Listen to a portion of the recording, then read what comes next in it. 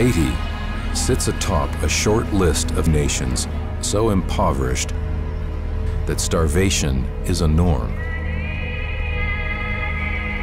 Life is cheap here, even before an earthquake that takes life and limb.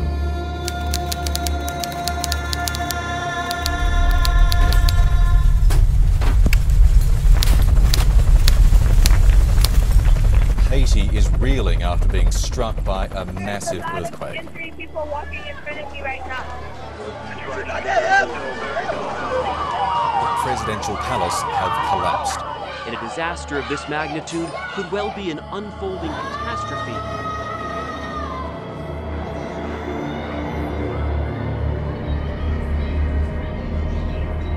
It was very traumatic. The hospitals were filled to the brims. Amputations were being done left and right. As soon as the earthquake happened, I knew I wanted to come down to Haiti. We were sending down surgeons, we were sending down therapists, whomever was available to go help people of Haiti. I didn't sleep for days. Couldn't. I just kept going. The support came through and really allowed our prosthetic program to take off. These are literally her first steps. In the future, it will be a better day for Haiti. Wilfred approached and we would like to do a soccer team. It started off with a handful of 6 to 8 guys. Today we have 38 members who practice regularly and are part of the team.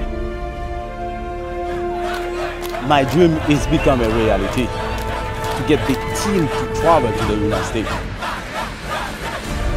Watch is gonna be fun. Like that.